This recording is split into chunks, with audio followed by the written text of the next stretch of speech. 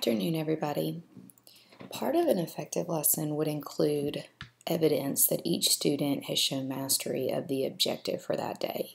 And as we all know, that can sometimes be a very difficult process, especially if you're only using in-class responses, or maybe you've assigned some sort of formative assessment that will take place over several days.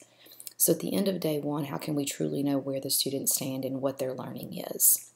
Canvas provides quite a few different resources, but I like to focus in on some of the more simple ones here. And I'm going to show you what we could do with discussions. If you click on the discussion tab over here on the left, you would hit add discussion. And I have just created a simple one that you could use at the end of any lesson. I'm going to tell you a couple different ways that you could modify it. Once you hit add discussion, you are going to be shown a typical box here where you would go through and name what the discussion was. One of the things we know at Bearden High School that we've been trying to do is to incorporate written expression into all subject areas so that we're seeing students write in all curriculum. This would be a math lesson where the objective was for students to be able to interpret the slope and the intercept of a linear model in the context of the data.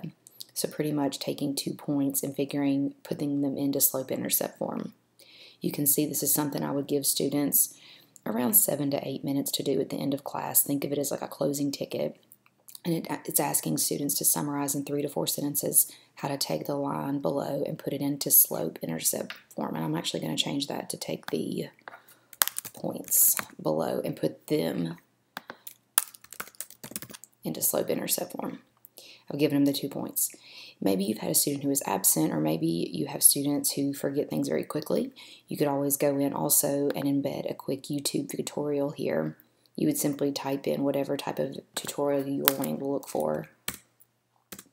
I would always encourage you to double check these, watch through them, but you've got a variety here, and if once you choose the one you want, you just click embed, and Canvas will automatically embed it. So, as we come down here, the next thing that we want to do, I want this to be a graded thing because I want students to get a point value on this. And then down here, you're going to set how many points it's worth. And of course, when it's available until, or you could leave it open until a certain day. And then we're going to hit save. Now, I realize that most of you know about discussions, but the part that they've added is that you can now add a rubric to discussions. So if you click this little 3-dot button here, yours will say add rubric. Mine says show rubric because I've already added it. And we all know that the great thing about a rubric is that it makes grading very easy. So as you're going through SpeedGrader and you're reading through your students' responses, you can very quickly click on how many points they received in each column, give them very specific feedback. We want to make sure students are writing in complete sentences, starting with a capital letter, punctuation, that they're thinking about their spelling.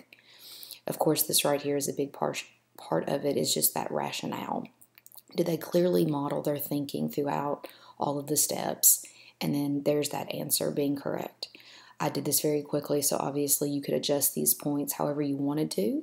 If I wanted to come up here, and let's say that I realize that I'm not as worried on the grammar as I am about the content of what I'm reading. So very quickly we can change that from 1 to 3.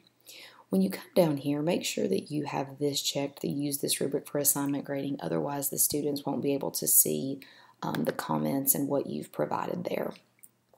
So we're going to go ahead and hit Update Rubric. And now whenever I go through and my students are completing it, it's a very quick, easy grade. Let me know if you have any questions, but this could definitely become part of your daily routine, that at the end of each lesson, it could even say summarize today's objective and provide evidence of whether or not you've mastered it. We can make these as open-ended or as specific as we would like to. Have a great day, everyone.